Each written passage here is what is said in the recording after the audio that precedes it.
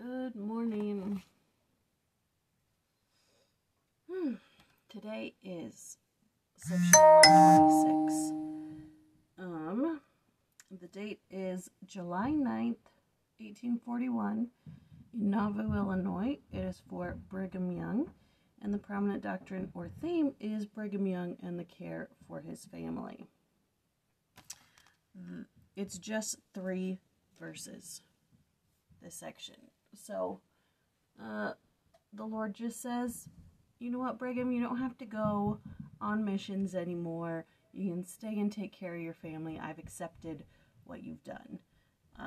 That is the gist of it.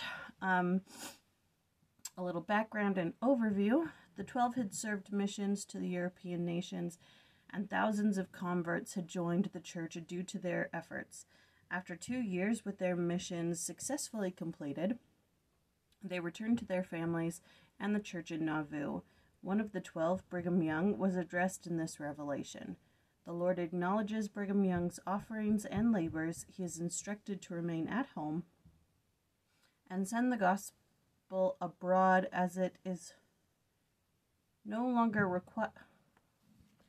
He is instructed to remain home and send the gospel abroad as it is no longer required for him to travel on missions.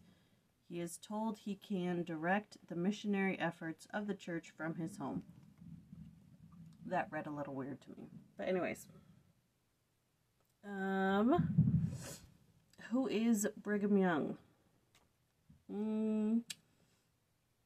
Shortly after Brigham Young was baptized on April 14th, 1832, he met with the prophet Joseph and spent the evening talking about the gospel.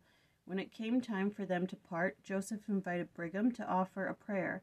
During that prayer, the Spirit of the Lord came upon Brigham, and he began speaking in tongues.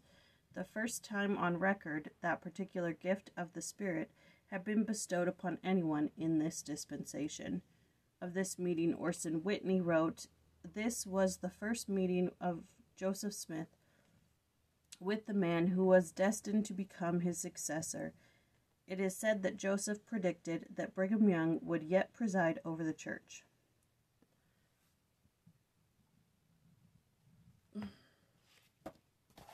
I don't know what else to say about any of that.